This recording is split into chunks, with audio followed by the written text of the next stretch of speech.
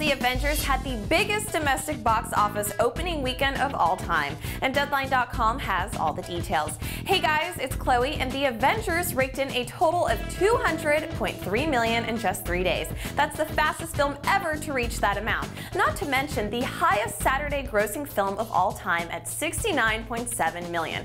So many people went to see the flick that in North America IMAX had a major problem. What was that? They ran out of seats to sell. Disney must be so thrilled. Hollywood couldn't be happier right now because this kicks off the all-important summer 2012 movie season with amazing numbers. And The Avengers ended up living up to its superhero team-up of a lifetime flick.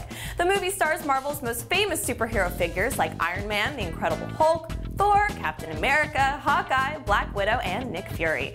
The record-breaking numbers have already surpassed domestic totals for Captain America and Thor. The Avengers is already on pace to make as much as $55 million on Sunday alone. That would put the Disney's film 3-day record-breaking opening weekend's domestic numbers at $205 million, and its global reaching $650 million. These numbers are just mind-boggling.